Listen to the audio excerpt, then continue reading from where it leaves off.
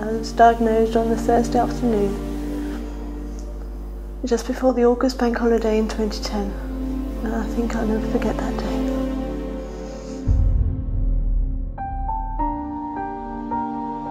He actually just started talking, and just in the middle of a conversation just added I had Parkinson's. And my husband and I just looked at each other and started crying. My life with Parkinson's day to day is hard work.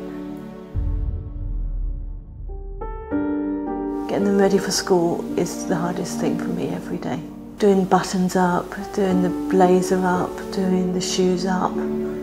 All the things that really you don't want to do every day, but you have to do it.